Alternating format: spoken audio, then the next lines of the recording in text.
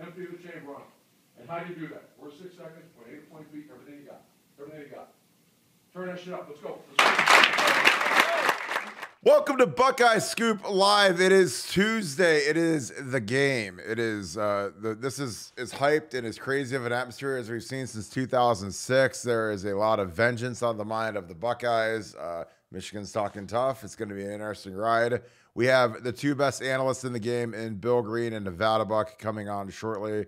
But I can't wait to talk about this. We're going to take your questions. Any questions you have, load them up in the chat. We will take them, we will answer them, and we will do, it's going to be a fun one. So I'm excited about it. We had a great pre-show, so can't even imagine what the real show is about to be like. So, but as always, we are thankful and grateful for you guys. If you enjoy this content, please click subscribe right down below. Huge help for us. If you enjoy the stream, leave us a like. Likes are huge. Comment who needs to be the MVP of the game to beat the Michigan Wolverines on Saturday for the Buckeyes. What do we need to get done? We need to hear it. After this, we'll be on BuckeyeScoop.com all night. We are really cranking the content. This has been a fantastic week, huge recruiting weekend, a lot of big news. Super excited about this one. But without further ado, I have my two compadres, two of the funniest guys, two of the best analysts in the game, Nevadabuck, Bill Greene. How are you guys tonight? Good, man. Real good. Great All right, week.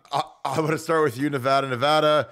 Two big nuggets yesterday, talking about Blake Corum, big quarterback nugget. How are you feeling after the media availabilities have concluded on Tuesday? Anything new? Any new feelings? Or are you still all gas, no brakes on the Buckeyes this Saturday?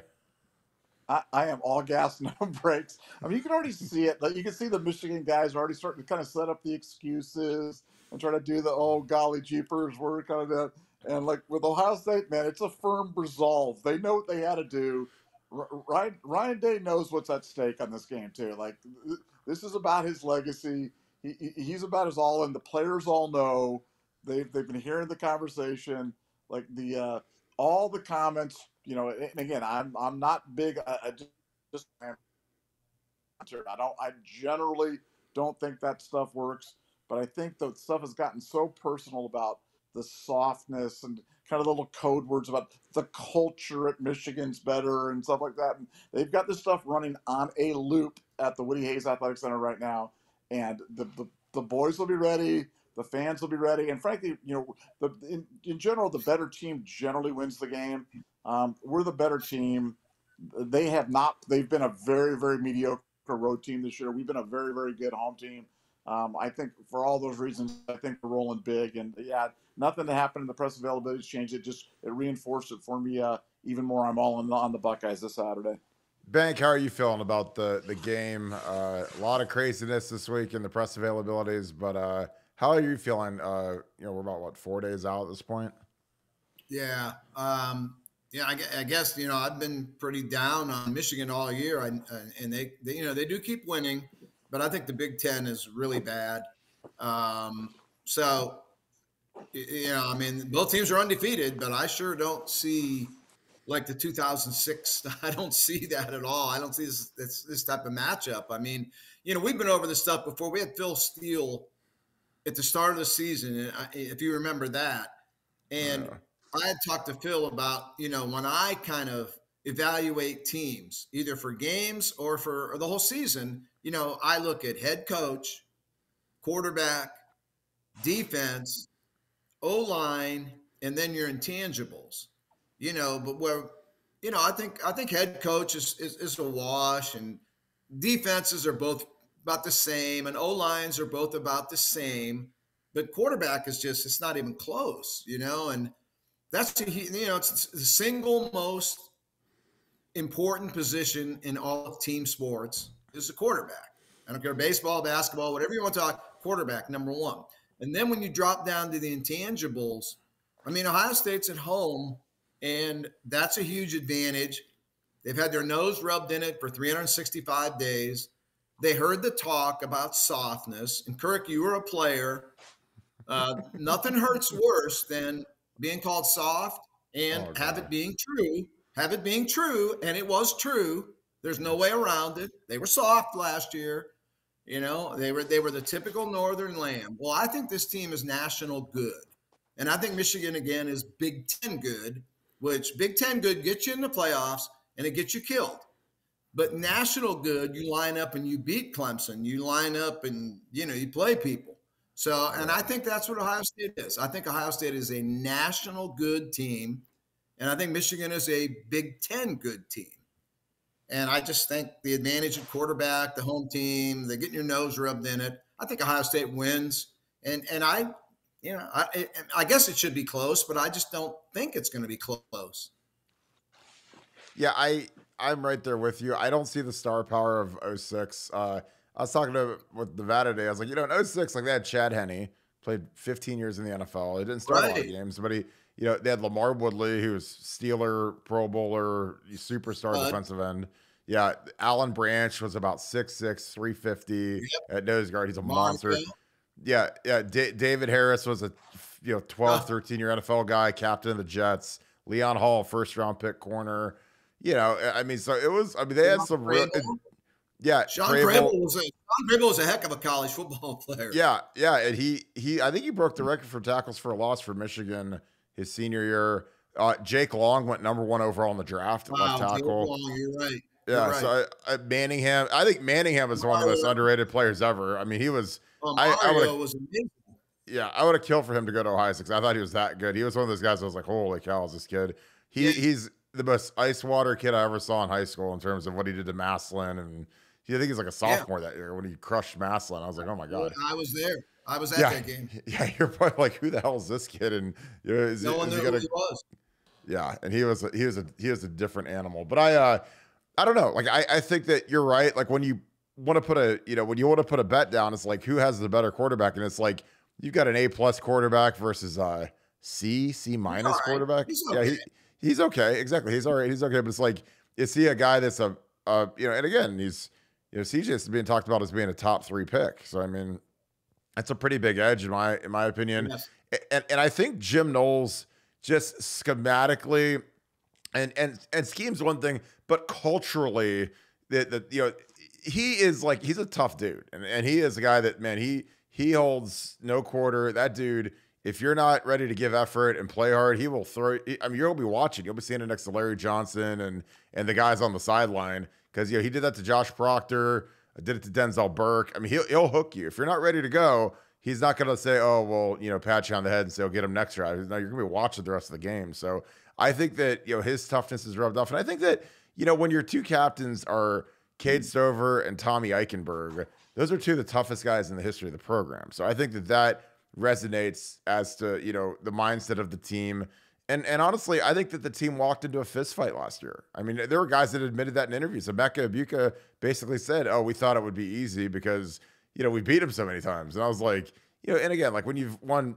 18 out of 20 or whatever, and then it's to roll the helmets out and let's go, and they walked into Aiden Hutchinson and a team that was motivated, but Bank. Big recruiting weekend. We were talking offline about some of the ghosts of Samson Okunlola and some of these guys that could show up. I know that there is less than 0 chance of us getting Samson Okunlola, but anything else you're hearing about this weekend? There's a big laundry list of names, but anything in terms of splashes, last minute visits that you could see showing up this weekend? I'm to the point where. I just will say I don't know, but man, the Caleb Downs vibe is definitely out there. I know his dad said they're going to the Iron Bowl, but for some reason, there are people connected to the Ohio State side of things. They're not saying he's coming, and I don't want to say that, but they're not saying he's not coming. Okay, so and that's got my interest. People that are usually pretty spot on, pretty on the money, and don't bull crap hype stuff are telling me just hang in there. Hang in there with Caleb Downs. We're not saying he's coming, but just keep your eye open. And that would be the eye opener. Caleb Downs, he's such an amazing player. He's Von Bell. Love the kid, his film, the type of person he is. I mean, you want that guy in your program. And then back to Samson Okunlola, he's told people he's coming. So, he would be when people talk about like NIL guys, he's an NIL guy. Okay. Trust me on that. And that doesn't mean Ohio State can't get him, because Carnell Tate, Brandon Ennis, all the SFE guys are NIL guys, believe me. And Ohio State landed Tate and Ennis. So I'm not saying it can't be done. I'm just saying Okunlola's an NIL guy. Yeah. Nevada, are you surprised that we haven't been able to pull a 5-star tackle? Just because, I mean, we're losing Paris and Dewan. They're both going to go pro.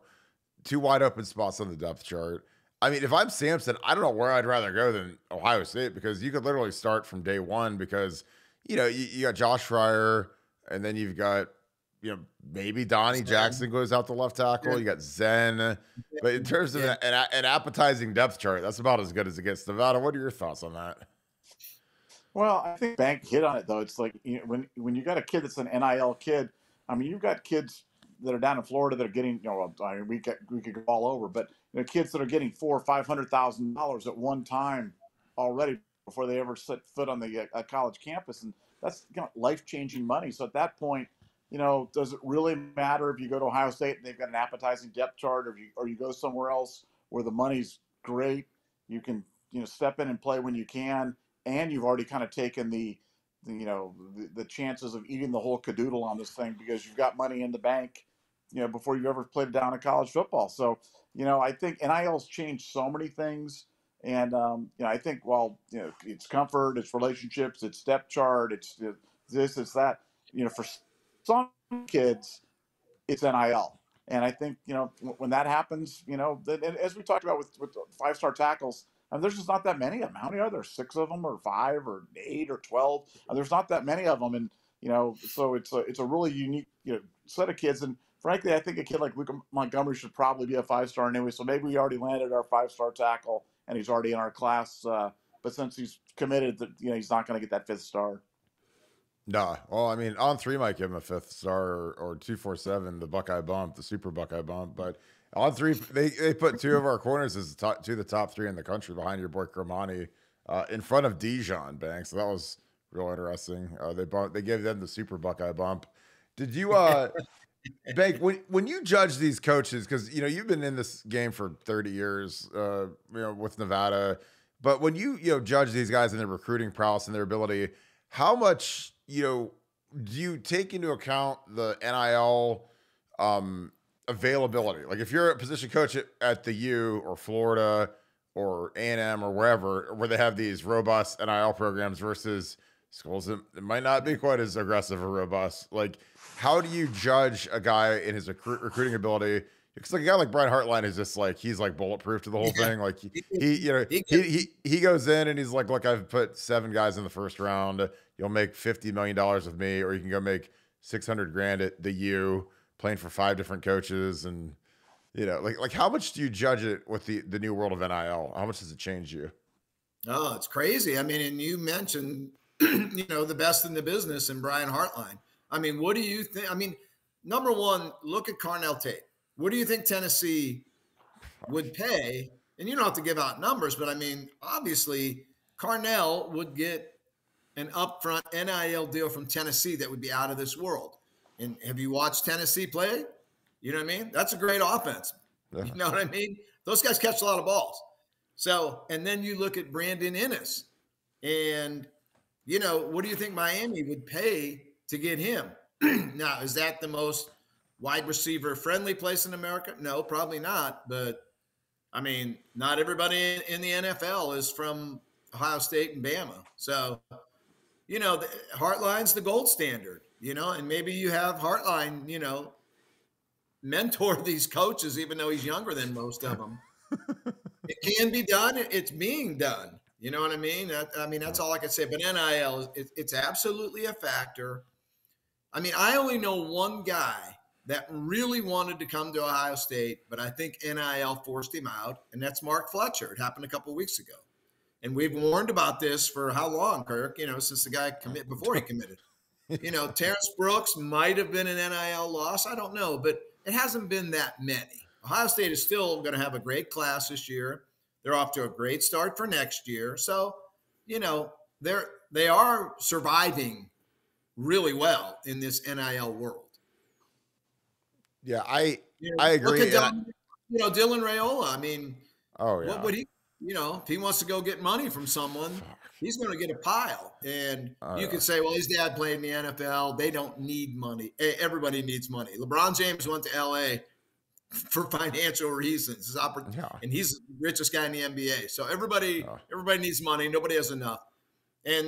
But Ohio State is still getting Raiola because he wants to play for Ryan Day in that offense. So you can still sell these kids. And there are NIL opportunities at Ohio State. Sometimes we talk like these guys, they have to go to McDonald's and count change. That's not the case. CJ Stroud is doing very well. Trey Henderson, very well. A lot of the guys on this team are doing very well with NIL.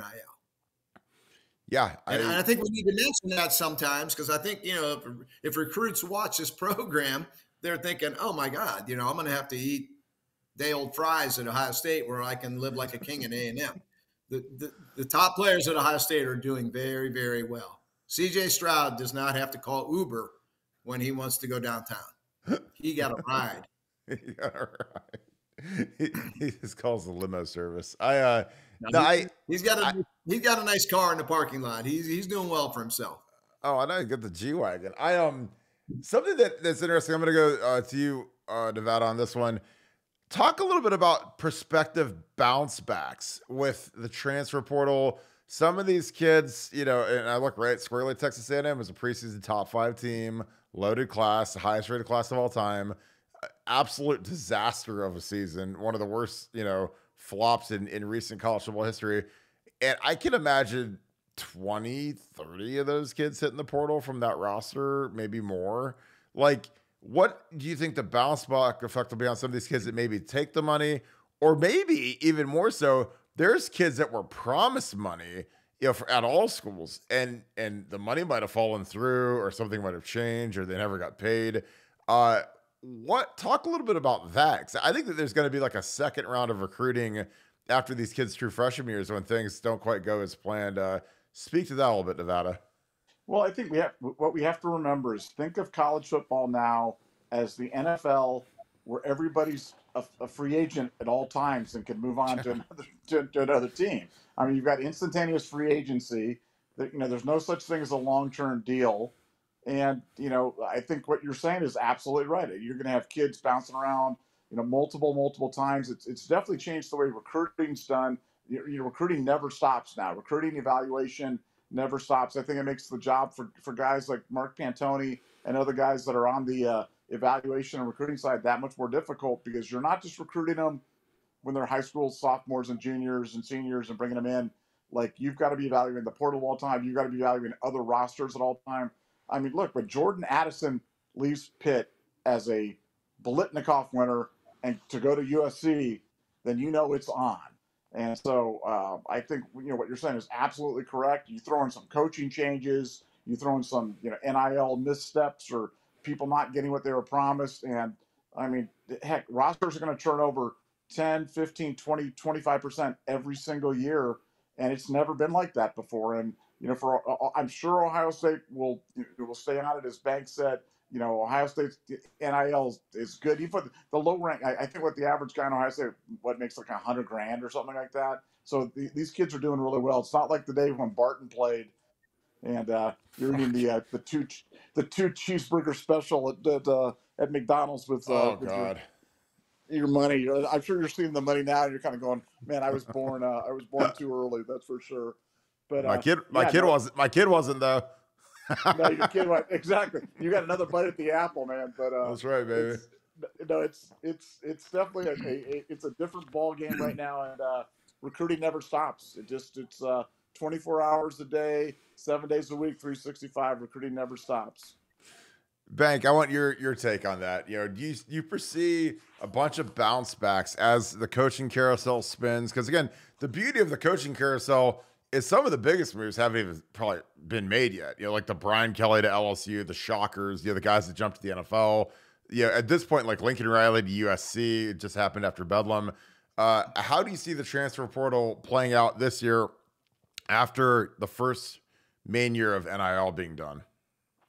Yeah, the coaches I've talked to at different programs, their eyes are all firmly looking at A&M. They're not even not even really that's going to be the test case for NIL. Do those kids still want to stay and play in a horrible culture right now? But if you're getting paid well, does that matter? Or are those kids going to get the money that they were supposed to get? Do those big boosters that made up their collective, do they say, we're not paying another nickel until Jimbo gets fired? And Jimbo's owed, there's a lot going on there. And every coach in America is looking at A&M right now just to see how that super class, do they cut some of them loose? Is there not enough money to meet everything that was promised? Or are those kids going to get all the money they were promised? And they're like, what do we care if we go 3-9 or 9-3? What's the difference? We're making a fortune. I don't know, but that's the test case right now. I've had so many coaches mention to me that they are all watching A&M. So that's going to be the fun one. Yeah, with that buyout, I mean, he has the greatest agent of all time because his buyout is massive. There's no offset. Huge. So yeah, he can't go be an analyst at Alabama and defray the cost. He's making the full boat, and they ain't gonna take another job and make the full boat there if he'd want to. I don't know why I'd want to, but like you see like kids like Shamar Stewart or from Miami. Right. Probably didn't even know where College Station was on a map until they sent him, the first, contract offer for an NIL deal. And then he's like, man, that place sounds great. College Station. That sounds like South Beach, kind of, let's go there. Yeah. And then he goes there, and Walter Nolan. I mean, they got absolute monsters in that class. Crazy. It's like, it's just classes ever. Yeah. And it's like, if you injected that into Ohio State, it'd be the favorites for the national title. Cause you get those big athletic D linemen. You have like a Georgia type D line with those kind of guys. But when it goes off the rails, the greatest thing about my career at Ohio State as a player is I played on undefeated teams, and I coached on a 6-7 team in 2011. So I've seen when the wheels fall off the wagon in the middle of in the middle of the Oregon Trail, and it's like, it is terrible. And I mean, guys, and now that these guys have, back then there was no transfer portal. Now these kids can pull the ripcord and see ya, and they can go get money elsewhere. They could be, because again, I just always feel like these guys, now that they're allowed to have agents, these guys have NFL agents now as 18-year-olds.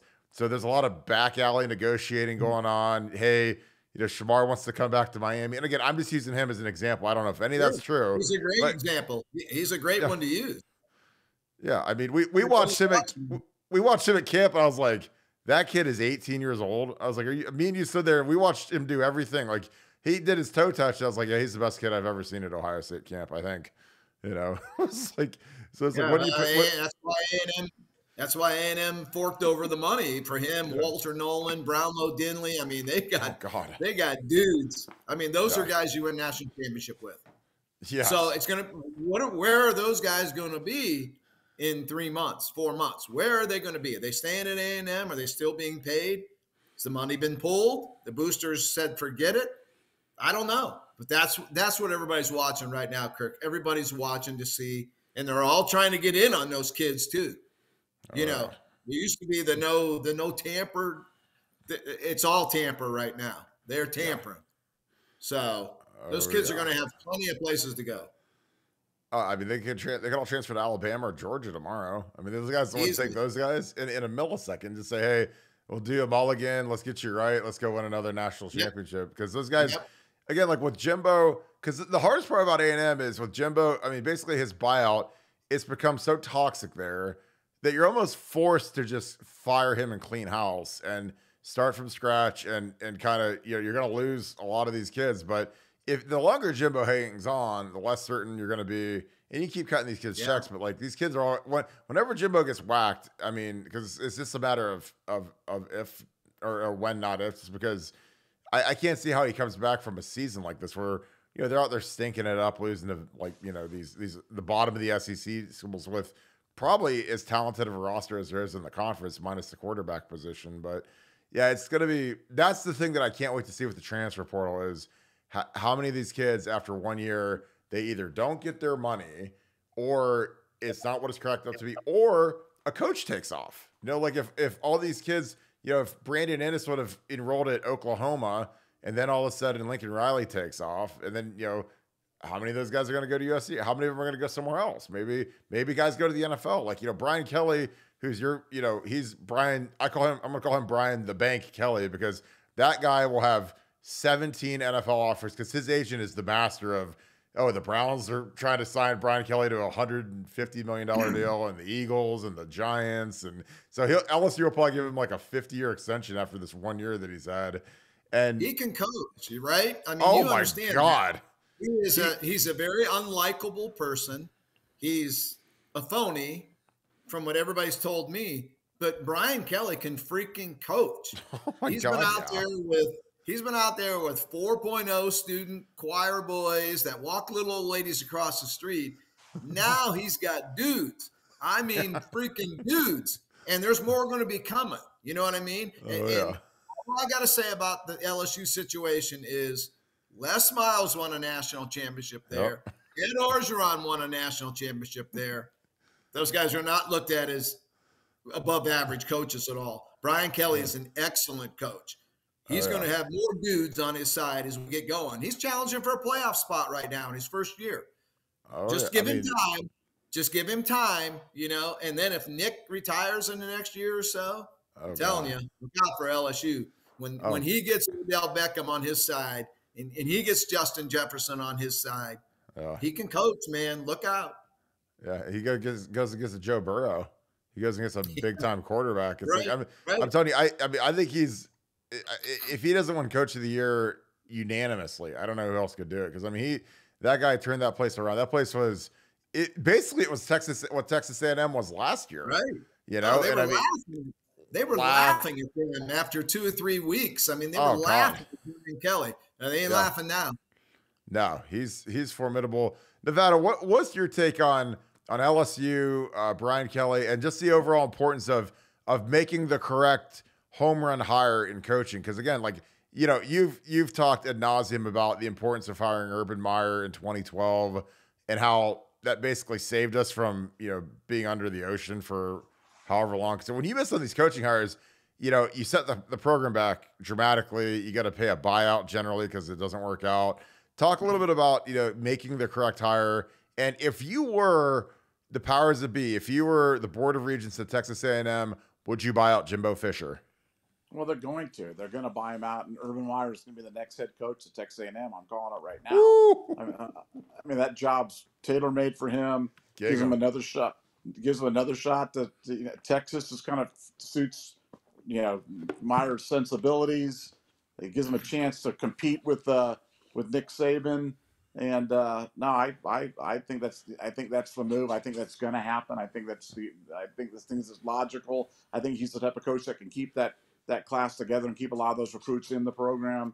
And I think that's the kind of splash hire that Texas A&M wants to make. But as for coaching, I mean, look at we talked about the job that Kelly's done at LSU. Look at the job that Brett Bielema has done at Illinois.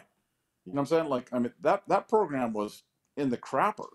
And he's not a likable guy. His wife is. Oh, he is. Yes, he is. Yes, he is. Yes, he is. He's a great dude. He is a great dude. I'm telling you, his TV personality is probably not likable, but his real life personality, he's a great dude. I had to throw that in there. I've actually met him before, and I didn't find him particularly likable. But he's my dude. He's my dude. I people bag on him. I understand why they bag on him. But I do too. He can coach, man. That guy can coach. He's got Illinois. We talk about Coach of the Year. To me, Illinois. Oh, easily. Yeah. The job that he's done there and the way he's turned that program around, he's got those guys playing. It's not because all of a sudden they got super talented and they got Juice Williams back or whatever it is. They're playing hard. They play tough, and they're a good team. And look, coaching matters at the college level.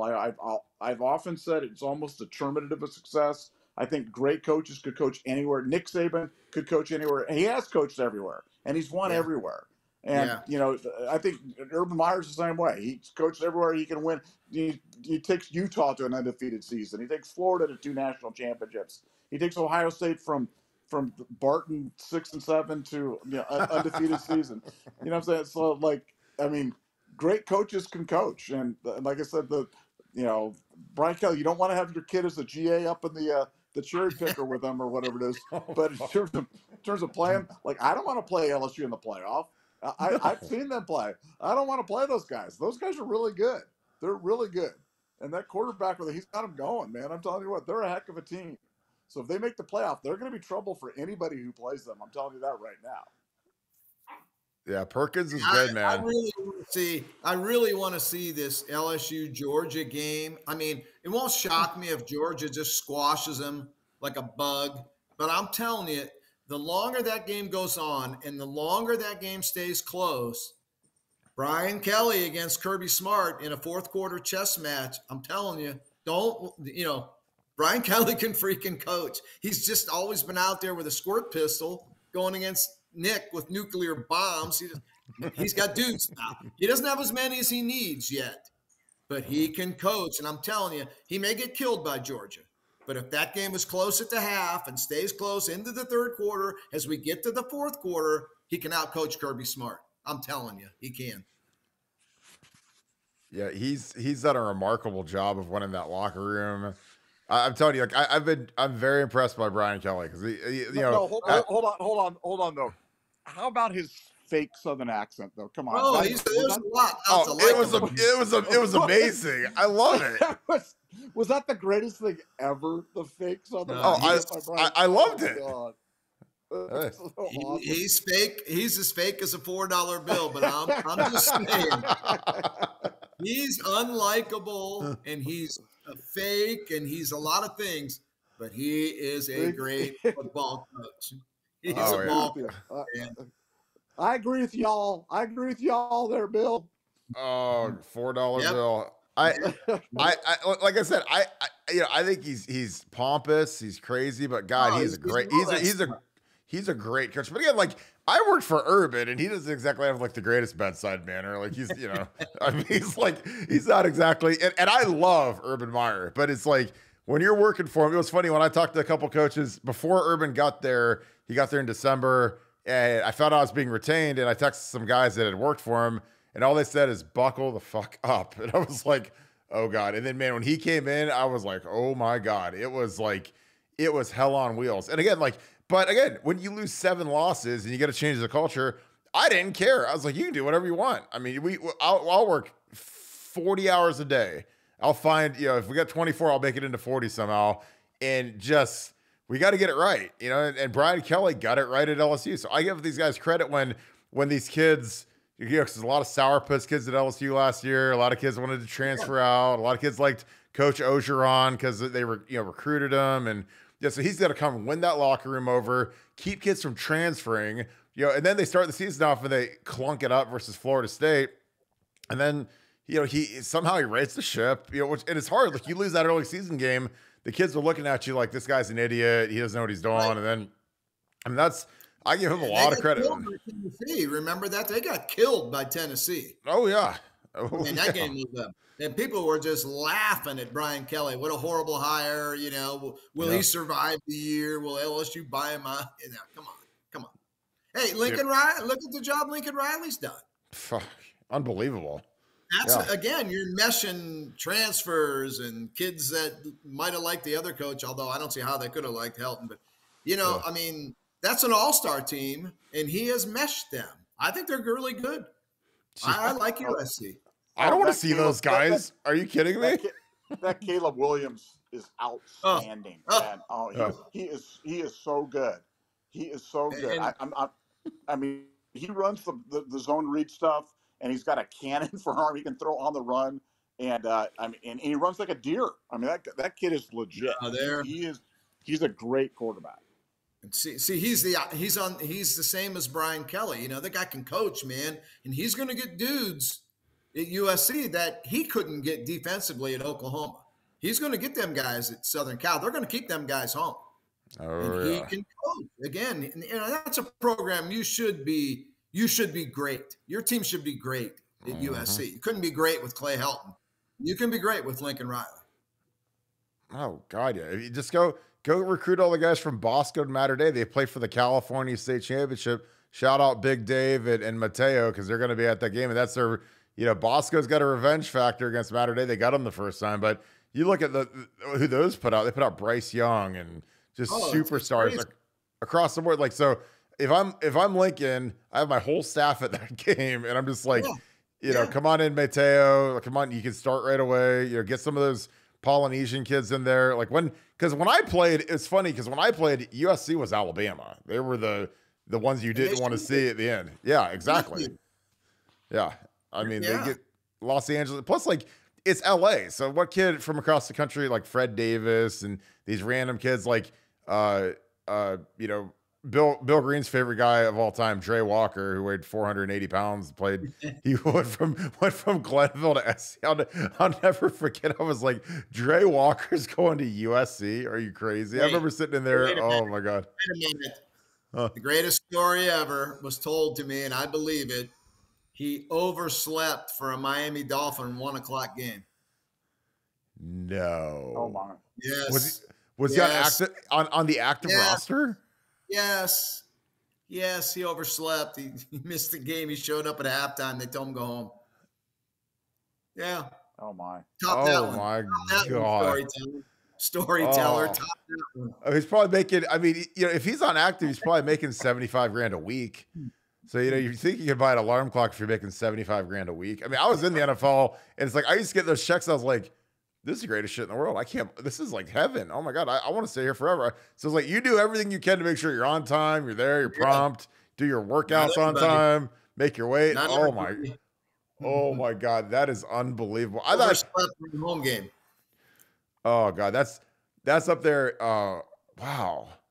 Yeah. Top that one, storyteller. Well, no, the only thing that would have made that better is if he was a part of that 2011 class, the greatest O-line class in the history of Ohio State football.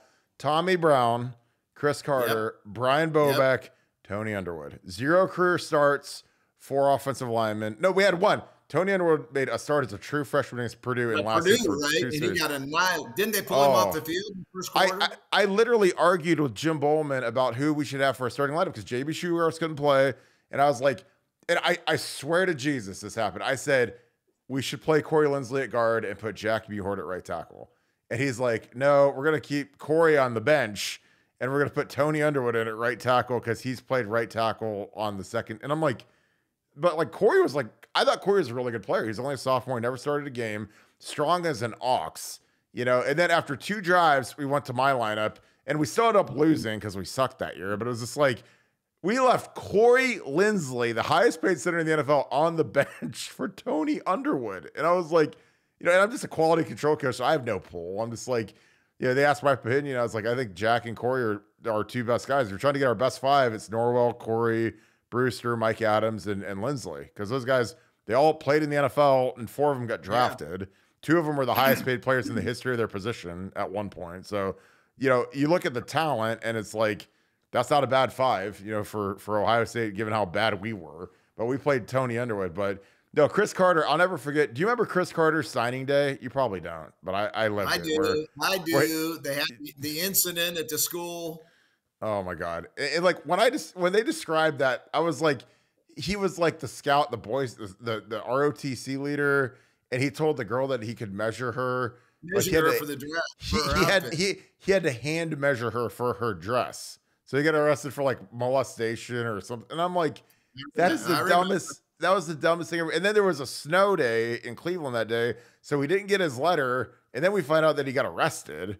And I was like, man, run as fast as you can from this kid. And we still signed him because, we can't turn anybody away at the end. But I was like, the only thing that would have made that class better is if we would have had Dre Walker in it. Oh my God. That would have been or if there would have been a great nickname for that class. Oh, wait, 3-star heaven. There was. Oh God. But I don't even but you know what? There's got to be you guys got to have a 2-star or a 1-star, man. You got to lower the scale. Cause I was a 3-star. It's what the fuck? I mean, I'm not the same as those guys. Oh my God. I don't know. I remember I got the first day of practice and I saw this guys. I was like, none of these guys can play. I mean, I'm not they're having a bad day. I'm I mean, these guys couldn't play at Youngstown State. I don't think. I can tell after about 5 minutes with a guy if he's got a shot. And all these guys, I was like, there's just no ability. I mean, it's it's not that they don't know the plays. It's not that they're whatever. They just literally can't play. And it's when you can evaluate these kids. Good. Kirk, how long did it take Corey Linsley to start at Ohio State? He didn't start till the 4th year at the program. Oh, is that right? He didn't start a single game Oh. because I remember, I'll never forget this. So we were going through the spring game in 2012, and we're kind of going through like, how long are guys going to play? Because if you're a good player, you don't play in the spring game, or you play like one drive, and like CJ Stroud ain't playing into the fourth quarter of a spring game. So we're like, well, Jack and Corey should probably play a drive, maybe two. And Mike Vrabel, who I love to death, literally said, Leslie hasn't even started a game, and you guys are going to pull him after two drives. And I was like, he's having a great spring. He's really good. And we don't have another guy behind him. So it's like, we don't need him to get hurt in an exhibition. And these young guys got to play. But Vrabel like dogged us. It was great. I was like, I don't care what you say. He's playing two drives and he's done, period. End. So, but like I thought Corey was really good. He's a guy that I never saw lose a rep of one-on-one pass rush. And that's a hard drill for offensive linemen. But he was so strong. Guys would try to bull rush him, and he was like running into like a brick wall. And I mean, and guys don't, I see centers get bull rushed into infinity in the NFL. I saw guys in the NFL that were starters in the NFL that would win 1 out of 100 reps of one-on-one pass rush. They'd lose every rep, but then they go start on Sunday and play and be fine. But Corey never lost a rep. And then, gets to the league and you see what he is. I mean, I don't know. It was like I was in like the twilight zone where I was like, why don't we play Corey? So what about how great of a coach Mike Vrabel is? I mean, did you know he would be someday one of the greatest coaches in the NFL, which I think he is? I think when he was young, it was weird because Urban almost didn't retain him. Urban had to like interview him 5 times and he had to prove himself. Like he gave him a temporary, give me a month and show me what you can do. Yeah, and like I always liked Vrabes. Like Vrabes, like he used to always come back and work out with us in winter conditioning. One day, like on a Friday, like Al Johnson had us playing dodgeball, like for conditioning, and I hit Vrabel right in the head with a dodgeball. And like I don't have a good arm, I don't have an accurate arm, but the ball sailed on me. And I hit him right in the head, and he was playing. I used to always call him Austin Powers because his chest hair looks like Austin Powers. Like it's like unbelievable. And I used to call him Austin Powers. He get pissed at me, but like I loved Vrabes, and like.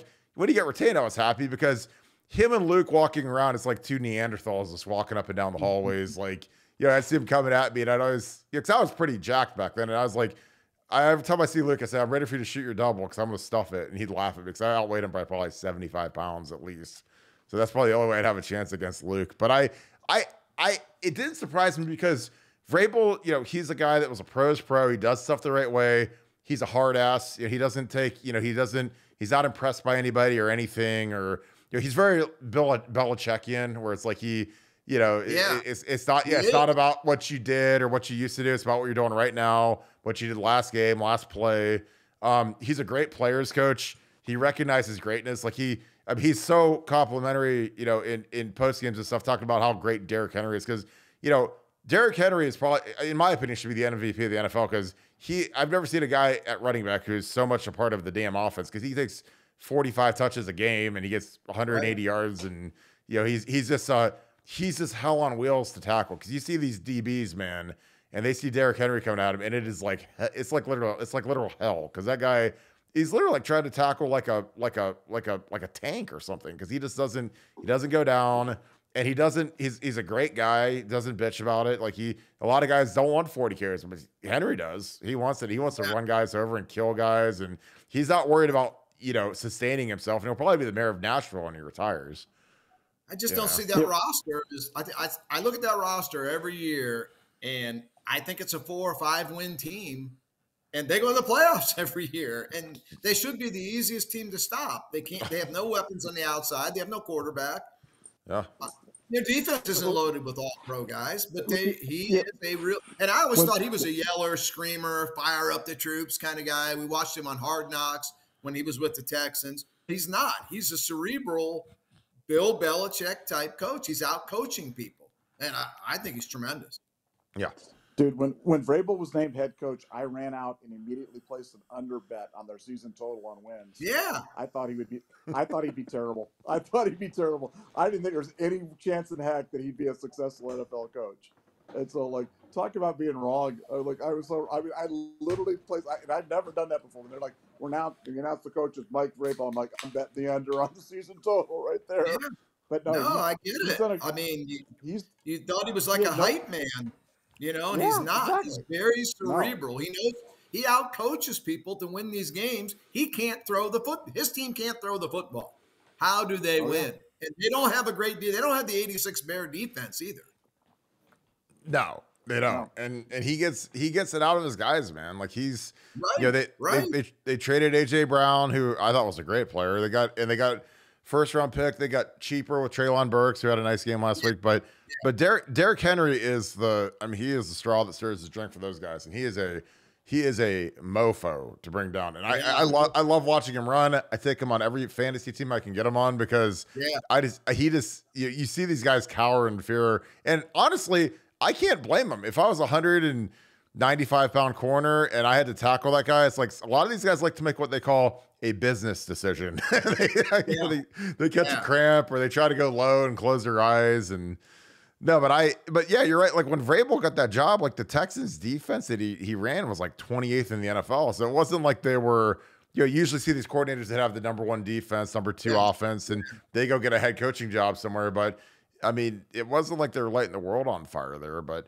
but again, he's meshed well. I think it was kind of the perfect fit for him because, he's a defensive guy. He's got, the ultimate defensive offense with Derrick Henry, where you burn the clock up. You protect your defense.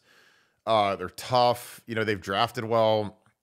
I mean, it's funny. Nick Petit-Frere's playing fantastic. He's probably going to make the all-rookie team. He hasn't, I think he's given up maybe 1 sack or no sacks so far. So it's like, for a starting right tackle, he started every game.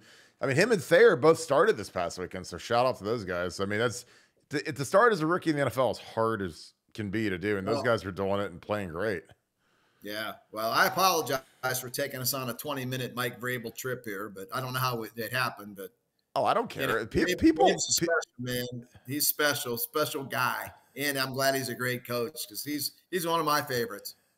Oh, he's hilarious, man. I'm telling you, like Vrabes, like coaching with Vrabes, because he's kind of bipolar. Like he's weird because some days he'll be super cool with you, and then the next day he'll act like you don't even exist, or he'll be. So I never knew what Vrabes we were getting like on a given day, and it was just like it was always funny because I just like because I was always kind of treated him the same, like whatever. But him and Luke were treats to be around because they used to dog Pantone. They'd call him the Great Pantini and. Pantone, can you look up these envelopes? Because we had to write all these letters every day for the guys before meetings, and they'd hand them over to the Great Pantini, and he'd have to stuff the envelopes. But it was fun. Like I said, like the 2012 staff, as fun as it was like I worked with Tom Herman, who became the head coach at Texas, Stan Drayton's head coach at Temple, Zach, who's Menace to Sports. Then I had Vrabel, with the Titans, Fickle. He wants to be the Ohio State head coach eventually. Kerry, who wants to be the Cincinnati head coach. I mean, Everett went on to the NFL, went to a bunch of places. So it was a good staff. I mean, we had some guys. And then Shane Bowen, who is my defensive GA, is now the defensive coordinator for the Titans. So it was like, me and Shane used to always joke to each other about, jobs and stuff. And he actually has a good job. He's DC in the league. But I love Shane. I was texting him after the game. I was happy for him when they beat the Packers. Sorry, Nevada. But they were getting on that plane and they didn't all make it home, but Shane made it home, so that was good. Nevada, spinning back to the game, how do you see this game playing out? How do you see the Bucks opening up? We had some great questions on here. We had a guy. Yeah. Do we have questions, Kirk? You're the moderator, man. Oh God, we got a lot. Okay, let's talk about some of these questions real quick because I keep spinning back to them, but. I blame Banks. You want to talk about Vrabes, and Vrabel's hilarious to talk about. So I don't know how I got off on that. We got to tell some Vrabel stories, man, because he's like, again, of all of the unlikely guys to be great Ohio State coaches, like Vrabes, like comes out of nowhere. Like, I mean, he gets the job because Fickle, because Tressel gets fired, Fickle gets promoted, and there's one open spot on the thing, and he didn't really have time to interview anybody. It's like a month before the season or 2 months before the season starts and hire your best friend to be the linebackers coach. So I mean, he kind of got into it to help his boy out, but it was crazy. I mean, I remember in the winter he was running and we thought he was going to make a comeback in the league for the Patriots or the Chiefs, like in the playoffs. Like, cause he was like tuning up and getting in shape. And I was like, is this dude about to go catch another ring? At the end of the season, like, National Signing Day is going to say, yeah, I'm going to go play in the Super Bowl now, but he's the kind of guy that could have done it. Here's a great one. All right. AWC, that is my dude. Who has a bigger running back issue this Saturday? Ohio State or the team up north? I'm going to start with you, Nevada. Clearly, they do. I mean, I like all three of our guys. I mean, I'll put Xavier in there too. I think they're all, Dallin can clearly play. Trey's just got to get out of his own head, but he can get it done. And I mean, he'll break one, and everybody that's been dogging him will be cheering him by the end of the day. And Mayan is just a horse. So I like our running backs. I don't think we have nearly as big of problems as Michigan is. I think Michigan's got real problems. Because I think Corum's, I don't think if he goes, he's going to be severely limited. At this point in time, I don't even know if he's going to go. His stability test was not good today. And I think that situation's degraded to the point where I think he's doubtful to out. And Edwards, by all accounts, has got a broken hand. And I'll play against the running back with the broken hand, because when you go beyond that, they've got absolutely nothing. So I think Michigan's definitely got severe issues. For a team that wants to run the ball, they've got the bigger issues at the running back position. I think it's a clear advantage to Ohio State. What about you, Bank? You on the same boat with Nevada on that? Oh, yeah. Michigan really, they've got a problem. I don't think Blake Corum is going to play. I think it would be foolish for him to play. And I think you talked about business decisions before. I think he's hurt. And I don't think he's going to play. If he does, man, I mean, I think he's risking a lot by playing. But then, like I say, at Ohio State, I mean, they plugged in Dallin Hayden last week. And, I mean, what more could you want? I mean, the guy, he made his bones last week. If Dallin Hayden plays poorly last week and fumbles the ball, misses holes, they would have lost to Maryland. That was a losable game. And I thought Dallin Hayden saved their bacon last week. So props to him. He made his bones. At some point, the recruiting rankings don't matter. What you did against Rutgers in the fourth quarter of a 61-3 game doesn't really matter. That game was important. And that was a losable football game for Ohio State. And, that kid stepped up. He didn't have a lot of pressure carries. He's had a lot of no stress carries all year. And there's difference, Kirk, as you know. It's a lot different blocking somebody against Rutgers when it's 81-2. Oh, God. Blocking somebody at Penn State on the road in a tie game. You know what I mean? There's a huge difference. Dallin Hayden, man. I mean, I was so impressed with that kid. So Ohio State's fine this week, running back wise. And I think Michigan's in a lot of trouble running back wise. So, yeah, I don't think that's really much, I don't think there's much doubt there. Yeah. Who plays right guard on Saturday? It's got to be Enoch. There's no way John Fryer could butt it, and it would have to be Enoch, I'd say. What do you think, Bank? Well, that's who they went to last week, when Matt went out. Boy, you hate to see that. Matt Jones, man, he's a heck of a football player. Yeah. I mean, he has come so far from where he was when they first put him on the field.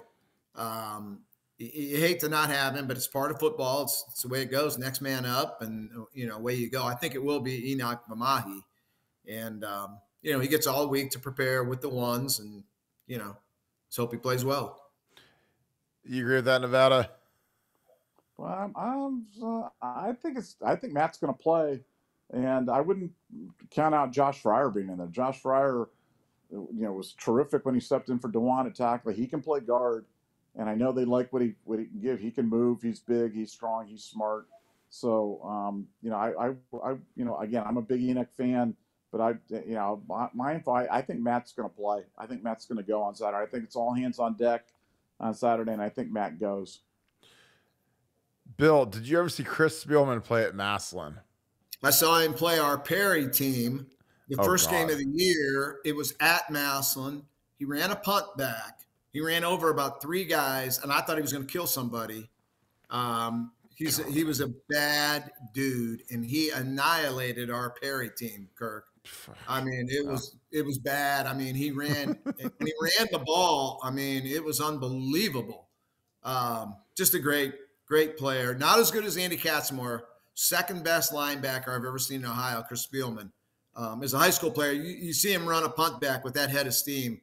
A lot of people made business decisions that day, and the ones that didn't, got trampled. I mean, trampled. Yes, I saw him. I saw him play probably 2 or 3 times, but the one against our high school team that was brutal. I was waiting for someone to ask if you were there when Paul Brown was coaching Massillon. Did not see any of that. Just missed it. Just missed it. Nevada, is Spielman the best high school defensive player you've ever seen, or is it Katzenmoyer? It's got to be Katzenmoyer. I mean, Katzenmoyer was just different. Katzenmoyer was scary. I saw Katzenmoyer play twice, and both times I was severely terrified for the other team because I really thought that he was legitimately going to kill somebody. I mean, he would hit guys and they would just disappear. And I'd never seen that before. I've seen knockdown tacklers, I've seen drag down tacklers, but I've never seen guys just make some guys disappear. And he would make guys disappear. And it was terrifying. And when he came, I think we were all robbed, but seeing him in the NFL by that neck injury, because boy, what a freak of nature and what a joy to watch. He was fun to watch at Ohio State, but he was downright terrifying in high school. Is he your biggest what if? And I'll start with you, Bank. Is Katzenmoyer, he got hurt on a fluke play. He described it. I interviewed him. It was great. He said, it was like a Friday walkthrough and they did like onside kick drill, no pads on, and some like rookie undrafted guy, he goes to recover the ball and the guy dives, hits him in the neck, and it causes this chronic like stinger that never went away. And he was forced to retire. It was either like risk paralysis or retire. But he gave a big speech about Bill Belichick was going to like build the defense around him because Bill Belichick got there in 2000, and Andy was like been in the league for a year or two, and he looked at his traits and he's like, I've worked with LT and some of these guys, and he didn't say his LT, but like when he has these young feature super athletic players, like he knows how to use them and utilize them, and he was going to build a defense around Andy. I know, according to Andy, this is Andy's story, but I mean, is he your biggest what if, Bank? Oh man, I saw him play in high school again against our Perry team, and back then I wasn't in the media, and I had a crew. Like we would go to high school games. We loved going to high school games, seeing great players, and I told my crew, my guys, my Stark County guys, I'm like this big soft ass guy from mid Ohio, because back then Columbus football was not very good. Like it is now. It's amazing right now. It wasn't back then. And I said, he's going to come up to play Perry, man. Perry's got all these big, tough, hard-nosed kids. They'll grind that big dude up and run him. Yeah, after about 5 plays, it was like, this is the greatest player I've ever seen. He stood in the middle of the field. If you ran wide, he got you. If you ran up the middle, he killed you. If you threw the ball, he was in coverage to knock it away or pick it off. And yeah, he's the best linebacker I've ever seen in Ohio, and I worked for Scout and worked for 24/7. I've been out on these ball fields all over Ohio for 20 years, but Andy was the best linebacker I've ever seen. I mean, probably the best defensive player I've ever seen. With Orlando Pace, the best lineman, Maurice Claret, the best running back, Charles Woodson, the greatest all-around player I've ever seen. But Andy, probably the best defensive player I've ever seen. What about you, Nevada? Give me a couple of your guys that have stood out over the years. Well, I'll just go with my greatest regrets, man. I'm going to go to my old favorite, Torrance Gibson. I wish that we could have seen Torrance Gibson play a little bit more, because boy, it's like you just, if you want just some fun, go back and watch his high school highlights and just watch him play. He's playing at the highest level of Florida football, which, at the time, Florida football is still obviously, absolutely fantastic, but, back then it was cranking, and he was playing at the highest level, and he would just glide all over the field past guys. And the fact that we didn't get a chance to see him fully at Ohio State, in a fully integrated system where he's at, with Hartline coaching him at wide receiver, with a first-rate quarterback thrown to him, I still think he could have been, the next Randy Moss, and that always makes me sad that we didn't get to see more. We had that one little spring game where I think he caught 2 touchdown passes, and that's it. But that still makes me sad.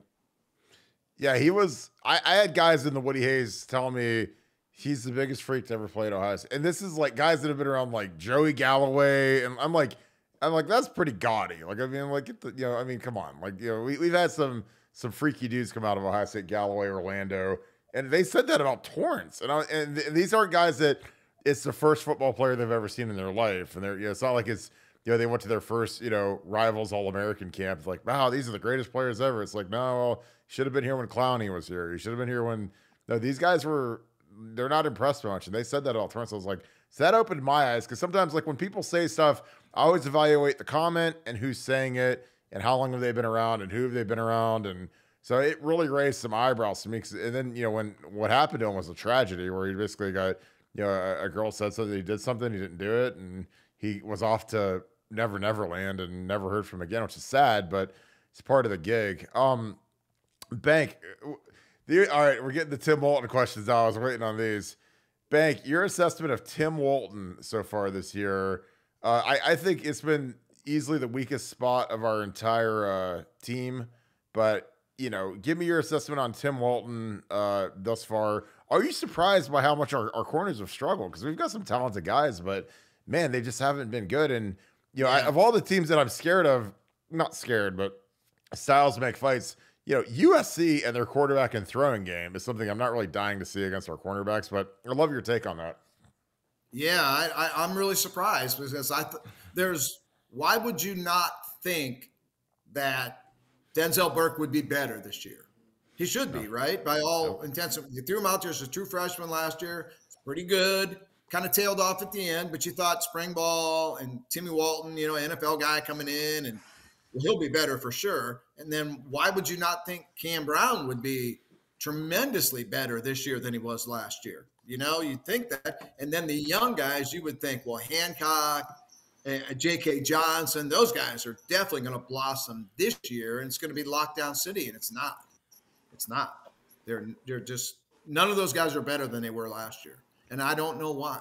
It doesn't make sense. I mean, there's no way that Tim Walton is not a better technician than Kerry Combs and Matt Barnes were last year. There's just no way. Perry Eliano, I think in terms of pure technical coaching ability, not take the recruiting out of it, just on-field coaching and development, I would take Tim Walton and Perry Eliano over Matt Barnes and Kerry Combs, but we have not seen that this year. Now the safety's been great. Ransom and Hickman been amazing. Like no issue there at all. But the corners, and they should be better, and I don't know why they're not better. Yeah, Nevada, do you agree with the assessment on Walton? Like I said, I don't know what's going on in that room. And when I hear a guy like Jalen Ramsey openly say that Tim Walton's the best cornerbacks coach he's ever had, from a technical standpoint, and that's the guy that's making $30 million a year to play corner in the NFL, saying that it's not like when he was with the Jaguars and he was a rookie and how good he was technically and how he made him into the player that he became, his work habits, his study habits, his technical stuff. That's pretty gaudy stuff. But so I was really stunned by how the guys have been playing. Nevada, what's your take on Tim Walton thus far? Boy, he gets a big incomplete for me right now, just because the players are so talented, but it's clearly the weakest spot on our defense right now, and a defense that's improved across the board. You look about how good our defense is, and then you look at how bad our cornerbacks have been. So it's a tribute to how good our front seven is. But no, I mean, I'm looking at guys Hancock to me is a surefire, can't miss type of defensive back. And he looks a little lost back there. And at some point we talk about, coaching's determinative of success. Well, if you're not getting it done, I like I said, I'm not failing him. I'm not ready to jump off the fire Tim Walton train yet or whatever. But I'm giving him an incomplete for the season because we need to see more data. I agree. I just thought of something over this week, and I talked to one of the original Wisemen. This was great. And he told me a story about a recruit. So I'm going to throw this to you, Bank, when I finish this story. A receiver wanted to come here really badly. He was brought here on a visit by a former Ohio State player, former receiver. Loved it. It was his dream school. Kid was a big kid, lanky, kind of under mature, muscular, not the fastest kid in the world. Loved Ohio State, was his dream school. Got turned down by Bill Conley. He said he wasn't good enough to play here. The kid ended up being Larry Fitzgerald. Chris Carter brought him here. I said, hey, I've known this kid forever. He's got great ball skills. He's raw, but he was going to one of the military schools. But Chris Carter pounded the table for Larry Fitzgerald to come to Ohio State. And Bill Conley said he ain't good enough to be a Buckeye because we've got Chris Vance and whoever else. But I was just dying because I heard that story. It's like sometimes you hear these things and you're just like, you look back and first ballot Hall of Famer, one of the best set of hands ever.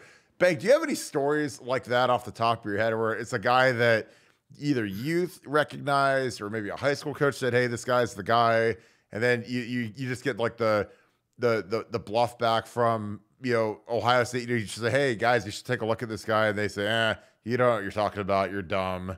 You know, then he goes off somewhere and he just tears it up. Do you have a guy like that in your repertoire? You probably have about 30 of them, but what's one that sticks out to you? I can tell you a guy that's starting right now at middle linebacker at Ohio State. And the best is like Mark Pantoni, who's the greatest, you know, like in his job, he's the Babe Ruth or the Michael Jordan or whatever term you want to use. He's the best in the business at his job. He was one of the first to do this, personnel director, whatever his title is now. I don't know. Everybody's got him now, but nobody's got one like him. And I was texting him about Tommy Eichenberg, like long time, and Ohio State didn't offer him until midway through his senior year. And he's like, I know. I'm pounding the table for him. I'm trying. I'm like, dude, he wants to be a Buckeye. He's the best, one of the best high school linebackers I've ever seen. He's right. Just, you know, he's not Katzenmoyer. He's not Spielman, but he's Kyle Berger, and this is what Kyle Berger would have been if he wouldn't have ripped his knee up a couple times. He's the same player as Kyle Berger. If you run wide, he gets you. You run up the middle, he gets you. If he blitzes, he sacks the quarterback. If he's in coverage, he knocks the ball away or he picks it off. And Pantoni wanted him so bad. He wanted them, and they finally offered him. I mean, it was, you know, it was into his senior year when they offered him. He's committed to Boston College. But that's the one, you know. Like I say, I got 100 misses I could tell you about. I could tell you about Mike. I thought Mike Thomas couldn't play at Akron. I could tell you that story too. But of the success story, Tommy Eichenberg, because he's playing right now. And I was the one, you know, just on the message board saying, you got to offer him, you got to offer him. And it was like, oh, you know more than the coaches, huh? Well, I don't normally, but on this one I do. I know more than Billy Davis on this one. This guy can play. This guy is not just going to be a good player. He's going to be a star at the college level, you know. And then that one, you know, kind of got it right. Now, last year he was not very good, and I couldn't understand why he wasn't very good, but man, this is what he is now, is everything I thought Tommy Eichenberg would be, and more. He's better than I even thought he would be. But, you know, I had that one, you know, like my dad said before he passed away, even a broken clock is right twice a day. So. Are you surprised that he didn't make, not the finalists, he didn't make the semi-finalist cut for the Butkus Award? Are you surprised by that? Yeah, and I mean, I think he could be nominated for, you know, Defensive Player of the Year all overall, not just linebacker. I mean, I don't know. You know, I don't watch every team every week. So, I watch Ohio State twice every week. I watch them live, and I watch them on Sunday morning. I mean, I know how great that guy is. You know, he's everything and more I thought he would be. When I watch those games twice, certain guys like stick out every week to me. Like Eichenberg sticks out on the first watch. Like the guy that watches the Ohio State game drunk, you know, he knows Eichenberg's really good. Okay. But another guy sticks out to me week after week after week after week is Ronnie Hickman. Ronnie Hickman is really freaking good. And, you know, I know he announced today that he's coming out early. It's the right decision. I think he's going to get drafted pretty high, and I think he is really going to be a heck of a pro. He is so smart.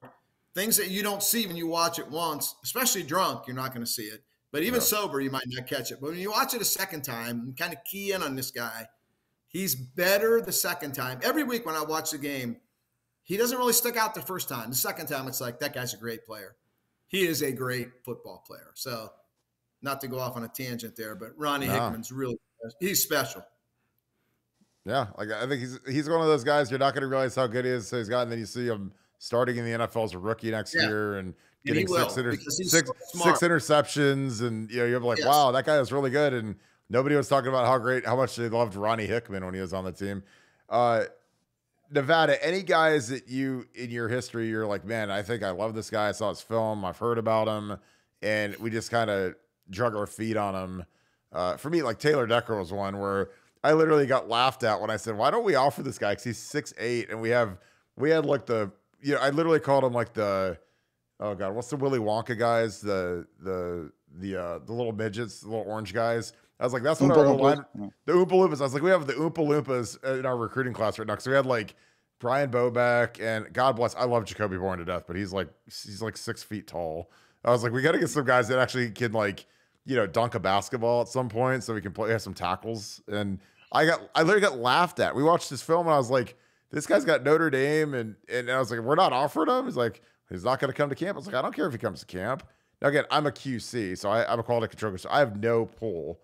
But then, as soon as Urban shows up, we offered, and Ed comes with Tim Hinton, and we flipped him. But I was just like, why on earth would we not offer that kid? It was hilarious. But does anybody stand out to you, Nevada, in terms of guys that, maybe you were higher on the local populace or the recruiting rankings, and they turned out to be really, really good players? Well, my one was Michael Thomas. I mean, Michael Thomas, I was all in on him. One of my best sources had told me about him, was talking about him. And I was just going on and on and on and on about what a great player. And I went all in on Michael Thomas. And then he redshirts, not his freshman year, but he redshirts like his sophomore year. And yeah, that was brutal. Yeah, he fuzzed. So I think TJ's in this chat because he said we need more TJ Downings on the team and less Kirk Barton's. Ask Bill Greene. I'm going to put that comment up on the screen. So obviously TJ's logged in the chat because I can tell by your grammar that's you, TJ.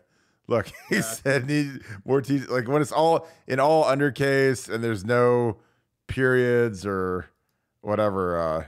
TJ's texting. He wants to do a pod. I was like, but Bank, I love that. Someone brought up Matt Christopher. County Lake. Yep. Yeah, Matt Christopher, was he a full ride guy to Ohio State? Oh, absolutely. They had such high hopes for him. I think he got hurt too. I think and probably had to medically retire. If I'm trying to remember, great high school player, one of the top high school Stark County linebackers ever, no doubt about it. He was a Spielman type. He's not Chris, but he was that type. Yep. See, this is great. So TJ on the screen, Kirk Barton, 1.5 stars coming out of college because where'd that half come from? It probably came from TJ trying to make sure you can try to get on the podcast. I'm going to block him. I know. You used all your stars on Ty Hall and Matt Maisel. This is the superstars of the class. Nevada, are you back? I'm back. My battery's dying, man. This eCamp just eats my battery up like crazy right now. So it's just eating it up. And we got to get you this thing called a phone charger. I know. Amazing invention. I know they don't have those in Manhattan Beach, but I can send we need a GoFundMe for my charger. It's like, jeez. Fill my battery up. Oh my gosh, this is so bad. You're talking about Mike Thomas and I took so much grief about Mike Thomas and I was like, man, I can't because I'd never seen anybody redshirt their sophomore year. That was like the weirdest thing ever. And then he comes back. They never redshirt JUCO guys. That's how awful he was. Yeah. No, and then he turns out to be one of the great NFL wide receivers of all time. And he was the one guy that because the source that I got this from is just never wrong on players. And when he told me how good this kid was, I was like, "You sure?" He's like, "Yeah, he's really, really, really talented." And that was one of my favorites. But before my battery runs out, I want to talk about the game. I want to get you guys on game predictions for the game on Saturday. I know we've got 207 people listening right now. I know people are dying to hear what you guys think. I want to lock you guys down on your Tuesday. I realize by Friday it can change, but as of Tuesday right now, what's your prediction for the Ohio State Michigan game score on Saturday? Bill Greene first. Well, I make my official prediction Friday morning. But I just, I'll say, I said it earlier in the chat. I just think Ohio State's the better team. I think they're a national type team. I think Michigan is Big Ten good, and I think there's a difference there. And I think there's a huge difference in quarterback. And then when you throw in the intangibles of home crowd, had it kicked in your face for 364 days. Yeah, I think Ohio State should win, and they should win easily. But I'll have my official, 1,000-word report with an official score prediction on Friday morning on the site. Love it. But I get a little preview there. I mean, there's no way I'm picking Michigan to win, and I doubt if I'll pick them to cover. I think Ohio State can. If Ohio State plays their best and Michigan plays their best, Ohio State will win easily. Ohio State has to be off their game for Michigan to stay in it or possibly win. And I expect Ohio State to be at their best. Do you want me to go to Nevada while your battery is still functioning, or do you want me to go? No, you go ahead. You go ahead. You want to bring it home? I also want to make sure if you're at 2%, then we don't lose you again. Yeah, well, that's true. Maybe I should. Maybe I should go before. Yeah, I'm with Bill on that. I think, and I'm going to say it right now. I think Ohio State plays their best game of the year. I think this is like a Clemson playoff type of performance. The good Clemson game, not the bad Clemson games. But I think this is one of those games where we come out and we kind of go, wow, that's the Ohio State team we've been waiting to see all year long, where they hit on all three factors. They hit on special teams, they hit on offense, they hit on defense. I think we make Michigan one-dimensional. And I think it's going to be a really long day for Michigan. And I think something like 35-17, 35-14 or something like that. I think it's going to be one of those types of games where Ohio State lays it on them good, and I don't think it'll be close. And I'm laying the points, and gladly I'm betting Ohio State every which possible way, in parlays and teasers and the money line, the spread, and if they let me parlay it to horse racing games, I'll do that as well. But it's I'm all in on Ohio State this weekend. Well, man, I hope that if you win all that money, we get you a brand new spanking phone. It's got a sweet battery in it. Yeah, no, I need a charger. Man, I got a great phone. I need a charger. I'll get you a MagSafe charger for Christmas. I think we're gonna kick the shit out of them. I really do. Like, I've talked to guys on the team. These guys, they're cold-blooded. They're killers. Some of these guys that I really trust, and I really, and again, like last year, I didn't feel that from the leaders. Last year, they walked into a fist fight. They got their asses kicked, and last year they had Aiden Hutchinson, who I thought was a really good player. He turned out to be a fantastic player, number 2 pick in the draft. Probably should have been the number 1 pick in the draft because he's outperforming the kid from Georgia pretty handily statistically. Emotional leader. Again, our guys, they're scoreboard watchers. They're kids. We beat Michigan State 56-7. Michigan State beat Michigan last year by some miracle of God.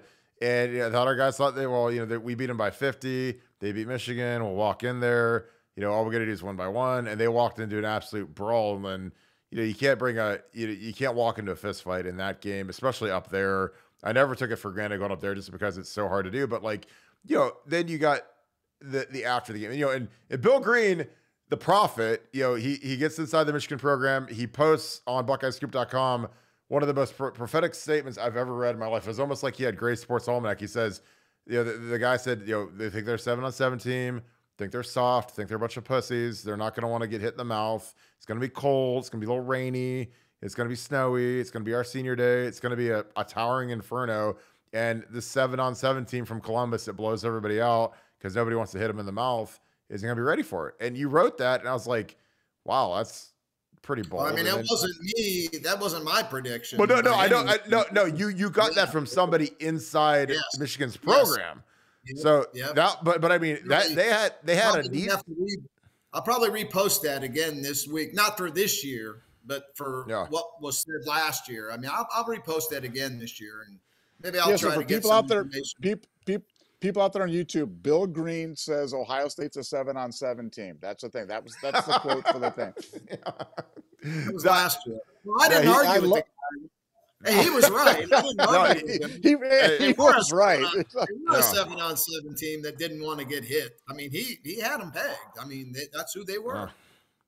Yeah, they weren't physical enough. They weren't physical enough to stand up to Oregon. And what more do you need to say? That's all you need to say. And Oregon didn't have Kayvon Thibodeau, who's the best end in the country last year. They didn't have Justin Flo, who's their best linebacker. They had to fly from Oregon all the way to Columbus and play in a noon football game. So every possible every possible attribute that could have favored Ohio State, and we got dog walked by Oregon. Yeah. Like they had to fly 6 hours in a little plane and get off and play a noon game, which is, that's 8 a.m. body time, and they just beat our ass. I mean, that was as perplexing. Like when I saw that Kayvon Thibodeau wasn't playing, I was like, if I was those tackles, man, I'd have been celebrating in the locker room like, God, we have to play the top 5 D end, and whoever they're putting out there ain't as good as that guy. So, but no, I thought we had everything squared away, and we just got dog walked. It was bad. And then, to get back to the Michigan prediction, it's like, these guys, like when Jim Harbaugh has the balls, and he'd been cooking that up in his little head for a while to say Ryan Day, he's the guy's born on third base, but thinks he hit the triple. That's like just a big, that's a big, like, you ain't shit, dude. You took over Urban's program. They left all the infrastructure in place. You just waltzed into there. And, so again, like, cause there's a feeling around the coaching, spectrum that's what Ryan Day is. And like, I don't think he's that, because I think he's enhanced our offense. I think that our recruiting's, gone up, but are we, tough enough to beat Michigan? And I think that, everything that could have gone wrong for Ohio State last year went wrong. We had a slow start. We just looked disinterested. It was cold, whatever. But like this year, I think that after you've been called soft for if you're a football player, being called soft is the worst thing you could possibly be called. So, like these guys, some of these guys, these people that are out here calling some of these guys soft, they wouldn't want to see them in a dark alley. So you don't want to walk up on Cade Stover, Tommy Eichenberg, Paris Johnson, because they will whoop anybody's asses. Those guys are tough dudes. But it's like, they've had to live with that for a whole year. And I remember in 2003, the only loss that I experienced when I didn't go to the game, so it didn't really count to me because I was a redshirt. I was watching it in the dorm, so if I'm not at the game, it doesn't really feel like a loss because you're not even like really part of the team. But like, I remember we played soft up there in 2003, and that was Tim Anderson and Krenzel and all the guys that beat the Miami Hurricanes. They went up there, and Michigan beat their ass in Ann Arbor. And it was like, and I was like, man, I am not about to go through that shit. Because like, the olden days, it was like if you played Michigan, you played the week before Thanksgiving. I used to always tell my mom, I'm like, look, if for some weird reason we lose to these guys, I am not coming home for Thanksgiving, and I'm probably not going to be home for Christmas because I just don't feel like dealing with that shit. But like when I was like, so you always had that extra motivation where it's like you don't want to walk around, because it is a real thing. Like these guys were humiliated last year, and everybody reminds them of it everywhere they go, man. And it's like, and they have a chance to redeem it and flip it this year and be the heroes again and make everybody feel good about the program. So I think there's a lot of motivation. I think it's all in Ohio State. I think that the breaks are coming in, and I think that Michigan's already kind of backpedaling in their press conference where they're saying, oh, well, there's room for respect and there's room for kindness. And I was like, dude, I don't respect you guys. I hated you guys. When I played I hated those guys. It wasn't some movie, bullshit. Like I really hated those guys. And that's all TJ was. And we weren't out there, dicking around, shaking hands with them after the game, because I wasn't about being friends with those guys. So, Nevada, you got anything to close this thing out? I'm gonna actually get on with TJ here in a little bit. So we're gonna have the night shift, the after hours crew, me and TJ. So yeah, I think you hit it right in the head though. I mean, last year Ohio State didn't just get beat last year; they got humiliated.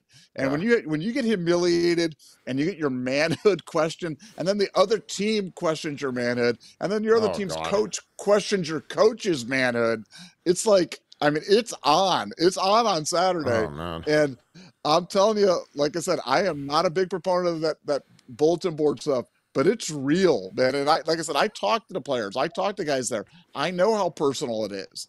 And so it's like, anybody who's thinking that this is not personal and that this is not going to be spirited on Saturday is just, they're not understanding how bad this was. And I think, there's a reason why Ohio State's been so tough at home. There's a reason why Michigan's been very, very mediocre on the road, and it all comes due on Saturday in Columbus. And I can't wait. I can't wait. It's going to be a fun time. It's going to be a glorious time, and it's going to shut up the Michigan people. All those stupid Michigan people that bring out that Wolverine stuff every 12 years whenever they get a win. Now they can put it back in mothballs and scurry back to their corner, so we don't have to listen to them. Oh, we're so great. We've got the culture. No, you've got a coach with Asperger's syndrome or whatever the heck he's got. And he can run off to the Colts or whatever team he's going to run off to after his one mighty victory against Ohio State. And I'm done with them. I'm done putting them to bed. We're going to bury him this Saturday, and it's all going to be over.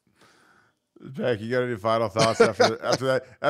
I mean, he just burned up the last 2% of his battery with that diatribe and that volume level. I have nothing.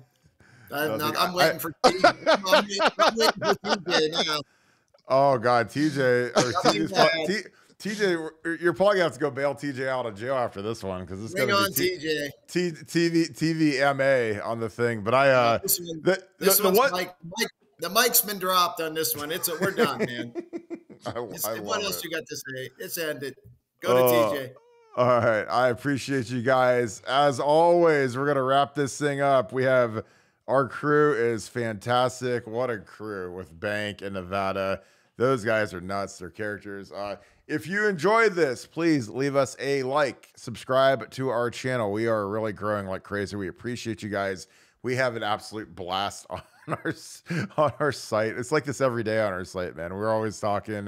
We have a great community, eclectic, really good people. So love to have you guys as members of the Scoop family. Feel free to join. Fantastic Christmas gift. Black Friday's coming up. You guys got to get your shopping done. You got mom, dad, boyfriend, husband, whatever, wife. You want to give them a great gift, get them here at BuckeyeScoop.com. You guys won't regret it. It's fantastic. We're looking for those first-time message board people. They've been part of a community like this because it is fun. We have such a great crowd, and we are going to be going crazy during the Michigan game. Tons of inside info coming from inside the Woody Hayes. You guys are going to love it. So, as always, we appreciate you guys. Thank you so much. Again, comment down below who needs to be the MVP. Give me a score. I want to see your score for the Ohio State Michigan game. I need your prediction. And also shout out where you're from. I love when you guys do that. We got people from Florida. We've got people from all over the world, Europe, Asia. It's fantastic when you guys do that. Appreciate you guys. So I hope you guys have a great rest of your night. This has been Buckeye Scoop Live. Thank you so much, Buckeye Nation, and thank you, Scoop family. I hope you guys have a great rest of your night. Talk to you guys tomorrow, and we will see you on the Ask the Insiders message board on BuckeyeScoop.com. You guys have a great night. Go Bucks. Beat Michigan.